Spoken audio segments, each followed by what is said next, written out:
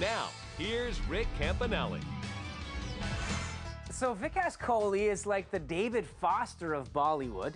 The Toronto musician is becoming the go-to composer for Bollywood directors who need scores for their films. I think I'm in a lucky place now where, fortunately, I'm not begging artists to come and work with me anymore. Now they call and I try to take on the projects that I like. A career as a musician was actually Plan B. Vikas used to be an investment banker.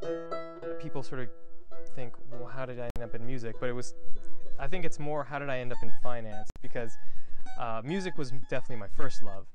Just no one told me that there was any possible way to have a career at it. Vikas also worked with the National Film Board of Canada and artists like Swollen Members and Justin Nizuka. Hip-hop artists, blues, country, folk. I love metal, cheesy 80s metal. Yeah, I love it.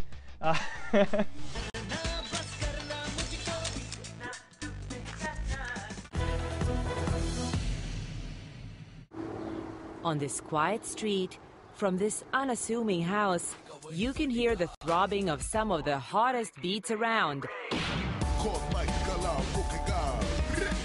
From hip-hop to Bhangra. So here we have some of the artists that you produced. Who do we have here?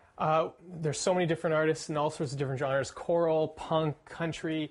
Here in Mississauga, Ontario, is where music producer Vikas Kohli is churning out hits. And in here's the control room where everything comes together.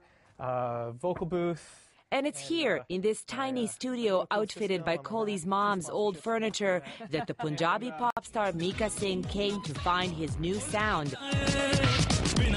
When the Bhangra singer met the Canadian producer who grew up on punk and hip-hop, the result was this. It's more like, if I were just to play that with the beat, where's my beats? Here's the beats. That's just like a Western dance track. Kohli thinks his eclectic understanding of music is precisely why Singh sought him out. After all, he could have had any Mumbai music producer. When I'm working with an Indian artist, I'm absolutely bringing all this Canadian background that has come with me, from all these albums that I've listened to.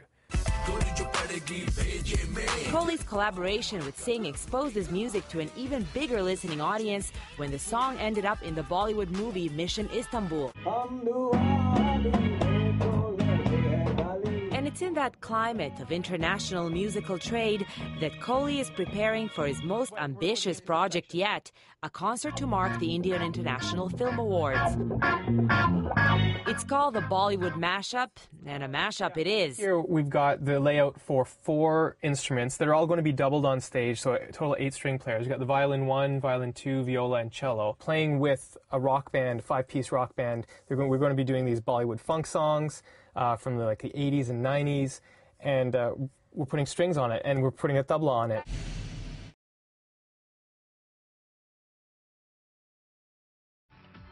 The Bollywood Monster Mashup in Mississauga was one such event that used the IIFAs as catalyst for unique creative collaborations between East and West, classical and modern. We're basically time traveling through Bollywood, but we're doing it in a way that no one has heard before, and I guarantee no one's heard this before. For instance, the 50s and 60s Bollywood is going to be done by an electronic musician who's jamming with South Indian classical musicians.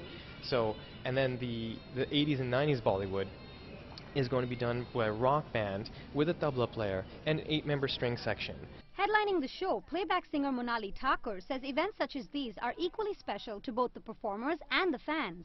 It's a wonderful thing to actually come here and come close to your fans or your music lovers in Canada, because even we don't get to see them so often. So it's any day mutually an amazing feeling. And gathering in a brand new venue, the fans came from all backgrounds and all age groups. Between the electronic music, the funk, the strings, the Bollywood star, the dancers, the dolls, if you can't find something you like, then you just don't like anything. That's the only thing I'm going to say.